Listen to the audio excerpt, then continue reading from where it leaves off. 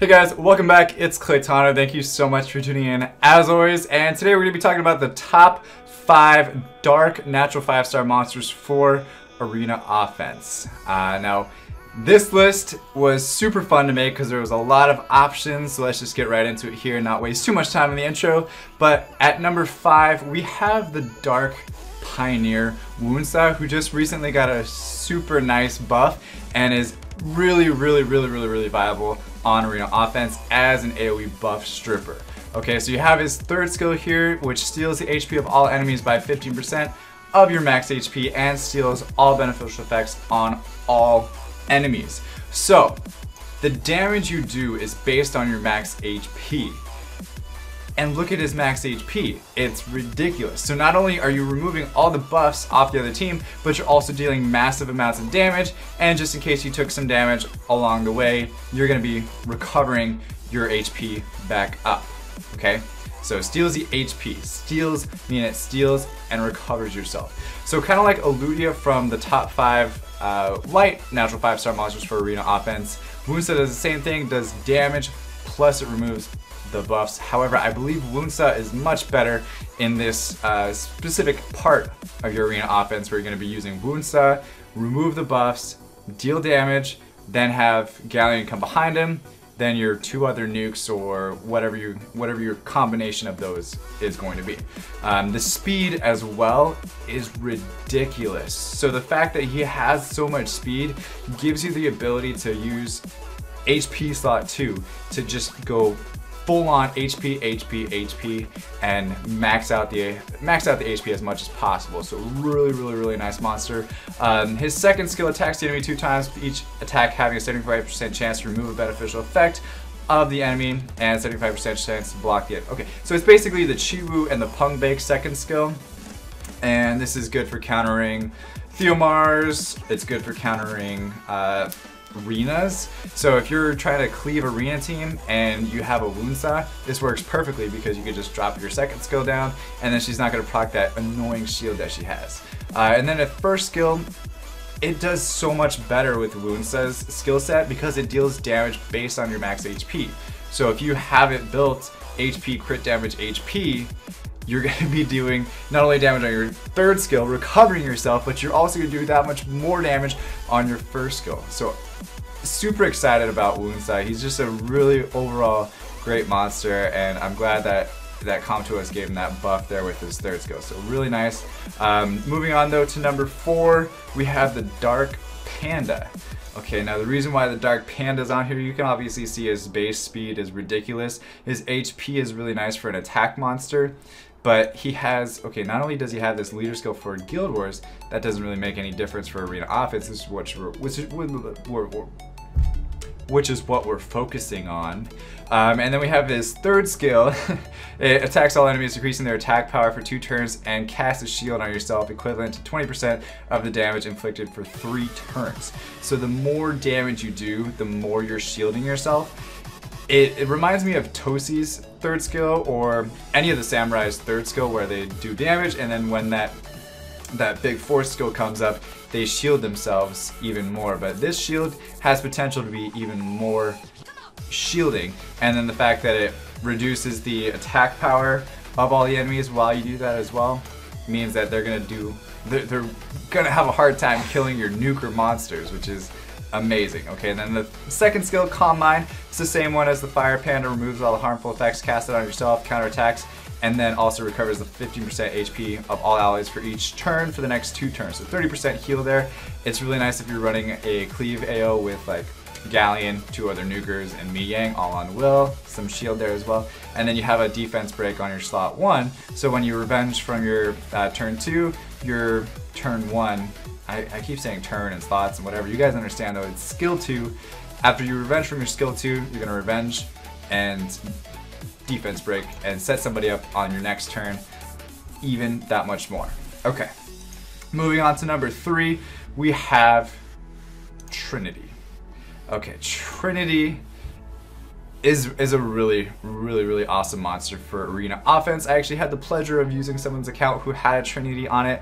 It was so much fun. The reason why is because you could have Trinity, you could have Tiana, you could have Galleon, and you could have like another nuker like Zeros or really anything, even another light dark monster like Mi Ying, and just deal massive amounts of damage, not have to worry about any will runes. You don't have to worry about speed really, because you have a nice awesome 33% leader skill. You have crazy amounts of HP, but you really want to build it with as much damage runes as possible. So attack, crit damage, attack, utilize that speed leader skill, and then the third skill is what you're going to use first here. This is your final battle begins. Both allies and enemies lose 15% of their HP, and the enemies receive massive additional damage. So, okay, yes, you kill yourself a little bit, but at the same time you're doing more damage to the other team, which is a great AoE skill. And then he has a second skill, attacks the enemy and recovers HP by 30% of the inflicted damage, and you become invincible for 1 turn if the enemy is killed. Is it the greatest second skill of all the Valkyries? No, I think it'd be nicer if it had Vanessa's second skill. But either way, this is cool because you're just recovering your HP by the inflicted damage. And then turn 1, you understand, just whenever it dies, then you proc this skill. So really, not too crazy on the first and second skill, but really what you're looking at Trinity for is using her leader skill and her third skill along with 2 other nukes. It's amazing. Okay. Now going forward from Trinity, I'm sure you guys expected this wonderful, wonderful monster to be on here, and that's Gianna. Gianna's amazing because not only does she strip the will off of the enemy monsters, but she also stuns them for anybody that she removed the beneficial effect off of. So if you have will on your defense, if you have a Chloe, if you have a Villadual, if you have anything, if you have shield runes allow Gianna to just rip up your team because she's gonna stun you. And then also, first, if there's one monster that doesn't have will runes, she's gonna first drop a bomb over there, then remove the will on the other monsters that have will, stun everybody, let the bomb explode, and then she's gonna boost herself back up with the first skill so that way she can drop more bombs, remove more buffs. She has a leader skill here. If you don't have somebody like Trinity with a speed leader skill, you can always use Gianna. And then the speed is really nice, HP is nice, and the attack is decent as well. It's a little bit low for an attack monster, but she's still alright. Okay, that's the second best monster for arena offense. And then I want you guys to take a look because I feel like this monster is a little bit overshadowed, sometimes a little forgotten, but Grogan. Okay, this is the Dark Dragon. Such a cool looking monster. This is probably one of my dream monsters, to be honest with you. I would love to have a Grogan just for my playstyle. I am super YOLO and this fits my playstyle perfectly. I think I could speak for anybody saying that if they got a Grogan, they'd be super happy about it. But the leader skill, not really what I'm worried about. It's the third skill. Okay, the third skill attacks all enemies with the power of darkness. This skill deals 100% increased critical damage on critical hits. 100% more.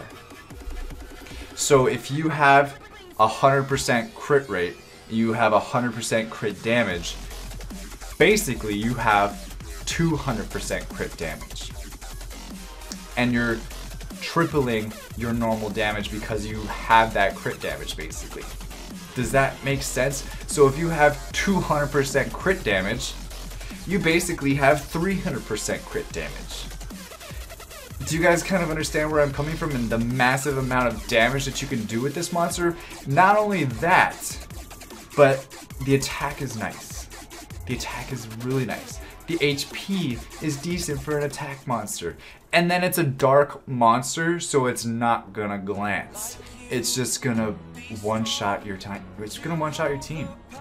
You can easily get a Grogan to do easily 50,000 damage. AoE in arena, okay, maybe give or take some monsters if they're gonna be reducing the damage, etc. Maybe somebody has really, tanky defense, but you can get this monster to do 50,000 damage AoE fairly easily.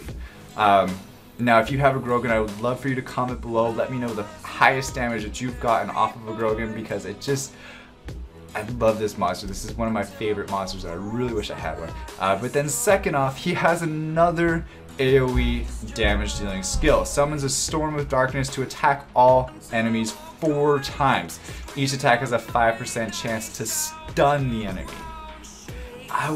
This skill, are you kidding me with this skill? You're not only just dishing out powerful damage, you also have a CC aspect to you as well. You're stunning the enemy. Okay, is the stun rate very high? No, but you're hitting them 4 times. So people like Molly that are gonna, you know, potentially counter your third skill, you have another option to go with an AoE damage dealing skill that's gonna hit 4 times, and you're gonna have less of a chance to get screwed over by a Molly. And then the first skill shoots a dark arrow at the enemy. He doesn't even need anything on that first skill, to be honest, because these 2 skills are plenty enough to make him the #1 dark arena offense monster that's a natural 5-star monster. I really appreciate you guys watching. As always, leave a like and comment below of what you guys think about the list. I do videos about these all the time. The next one I'm going to do though is probably going to be arena defense, and then we'll move on from there. As always, stay soupy, don't be potatoes, don't forget to subscribe so you don't miss the next video, and I will see you next time. Bye bye.